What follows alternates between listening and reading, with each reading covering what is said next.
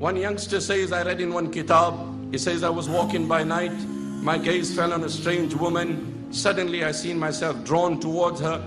I tried to lure her and invite her, and it was a bright night, the stars were shining upon us. And I said to her, ما يرانا إلا الكواكب, ما يرانا إلا الكواكب. It's a bright night, it's only the stars that are shining upon us.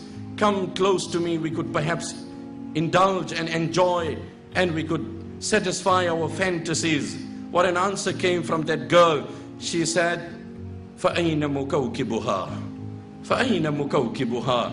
You say only the stars, we are only exposed to the stars. What about the creator of the stars? Are we not exposed to him as well?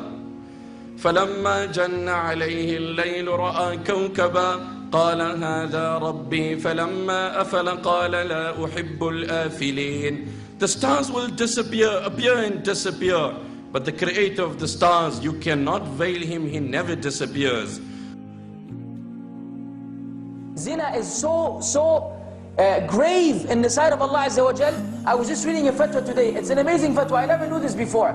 This fatwa says that, you know, if somebody put a gun to you and said, say kufr, are you allowed to say kufr?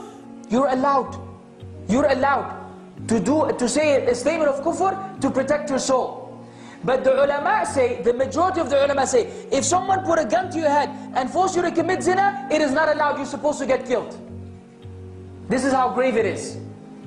And the fatwa came that some Muslims, may Allah relieve and elevate their suffering, some Muslims by the kuffar, to gunpoint they tell the person to go with his relative, mother, sister. And he said, what are we to do in this case? He said, you get killed. If it was a strange woman, you're not even allowed to approach, let alone your own mother or sister.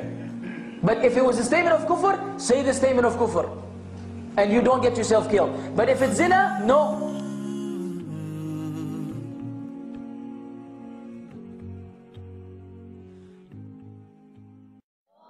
إني ألقى الإناس في صومي وصلاتي ودعائي للرحمن وجميع الطاعات. إني ألقى الإناس في صومي وصلاتي ودعائي للرحمن وجميع الطاعات.